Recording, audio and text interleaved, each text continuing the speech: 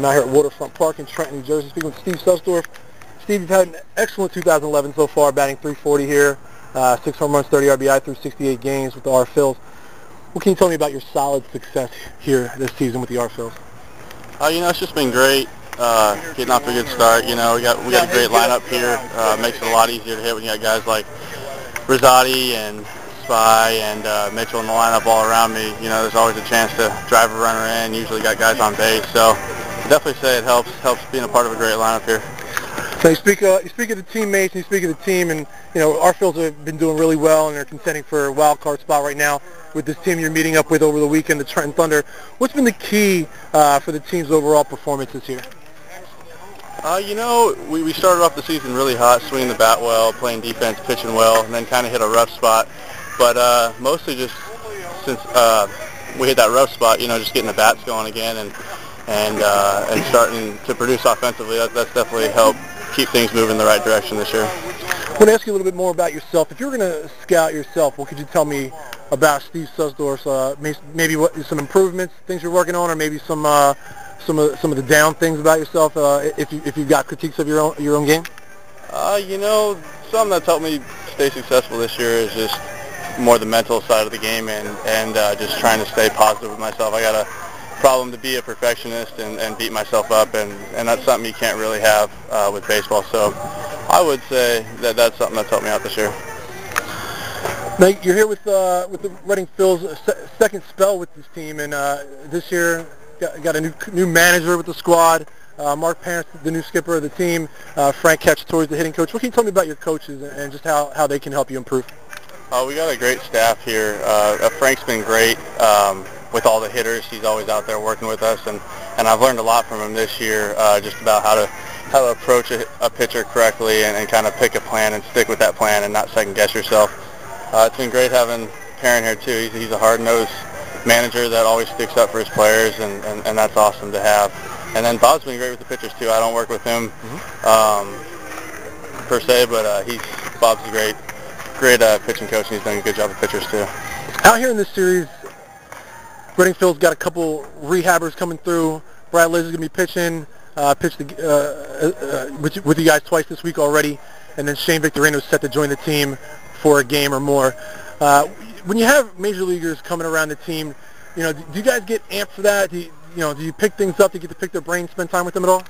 Yeah, it's really exciting having all those guys come in, and the biggest thing I've noticed in my 4 years with the Phillies so far is all the Phillies have been great guys. You hear some big leaguers, coming off as the typical big leaguer. They think they're God's gift to earth, but all the Phillies here, they're all nice and very humble guys, and it's great having them in town, picking their brains a little bit, like you said, and trying to pick up things to get us to the next level. Got a few teammates that are into the social media thing, joining Twitter and connecting with the fans. Freddie, JC's on there, Ellis is on there, maybe a couple other guys. Is that something you could ever get down with? I try and stay off the whole Twitter thing. I feel like it gets you in a little more trouble than you need to be getting in. So I kind of stay out of there. Some guys like it though. It's nice for fans to connect with players and get a chance to talk to them. I like to just kind of do my talking with them at the games and leave my personal life to myself. Sure. So you're more than happy to bond with people as long as it's face to face and they're not stalking you online and things like that. Yeah, definitely. Now, you're a California guy. I wanted to ask you, who were some ball players that you looked up to or maybe admired, wanted to be like as you grew up as a baseball fan in your youth? I was a big Ken Griffey Jr. fan growing up. I loved his swing. He had a real smooth swing. Since I've gotten older, though, and gotten to the Phillies, I really like watching Chase Utley hit, and I really like the way he goes about his business. We got a chance to play with him in Clearwater, and he's just a humble dude and goes about hitting the right way, and it was really, really nice to get a chance to play with him a couple games. Now, so I've talked to J.C. Ramirez about Chase a little bit before, and very complimentary, same as you. Were you able to spend time at all chatting about the game with Chase? Yeah, we talked about hitting a little bit, but the biggest thing that I really liked about him is, when a big leaguer comes in town, sometimes they kind of do their own thing, sometimes don't stretch with the team, wear their pants down, stuff like that. But, when Chase came in town, he was just another guy on the team. We had base running one day, and that's something that no one wants to do, and he even did some base running with us. So that's the thing that I kind of really liked and kind of want to take away from that experience with him too. If I ever get a chance to be in the big leagues and come down to the minor leagues, to kind of hold myself that way and not, just try and fit in with the team that you're at. Last thing before I let you go, and thank you so much for taking the time here.